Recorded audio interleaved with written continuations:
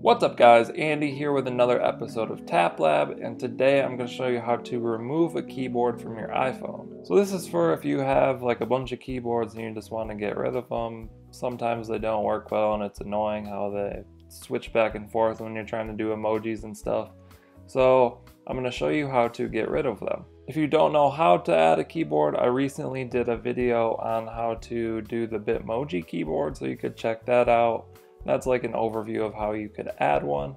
I'll link it below, but first I'll show you the keyboards. So down in the bottom left there's this globe icon, and I can tap on that, and then I could tap like ABC, and then you see where it gets weird when you're trying to navigate. And then I can tap on the globe, or I could hold down on the globe and then access the Bitmoji one. But we're just gonna say I want to get rid of this Bitmoji one because I don't want it on here anymore. It's annoying.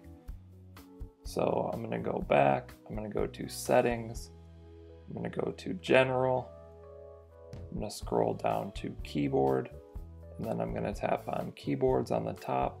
And from here we could tap edit and hit the minus sign for Bitmoji, or we could swipe left on it and hit delete.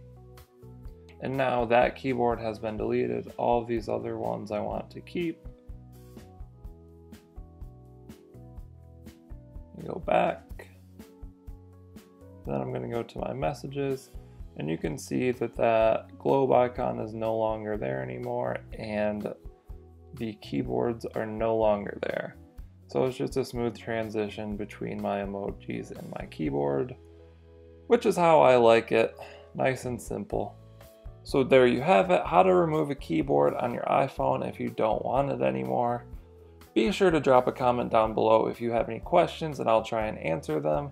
Thank you for watching, and be sure to subscribe for more videos just like this one. Also, I'm going to link my other social media down below so you can check them out. I'll see you guys next time.